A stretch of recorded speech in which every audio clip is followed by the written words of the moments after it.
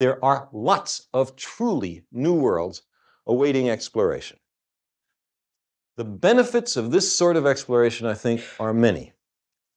First off, there are practical advantages. We are stuck on the Earth.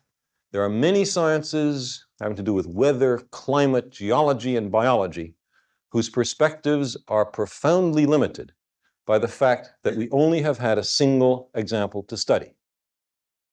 When we look at other planets, the powers of these formerly earthbound sciences are tremendously increased. I believe the entire cost of unmanned planetary exploration, which is very inexpensive compared, say, to defense budgets, is returned many times over by the ultimate practical advantages. In addition, we probe the deepest questions. We ask about the origins of worlds and life. We explore our surroundings in space. Every human civilization has asked questions about what is up there. Now, for the first time, we have a chance to find out. And finally, human beings are a curious, inquisitive, exploratory species. I think that has been the secret of our success as a species.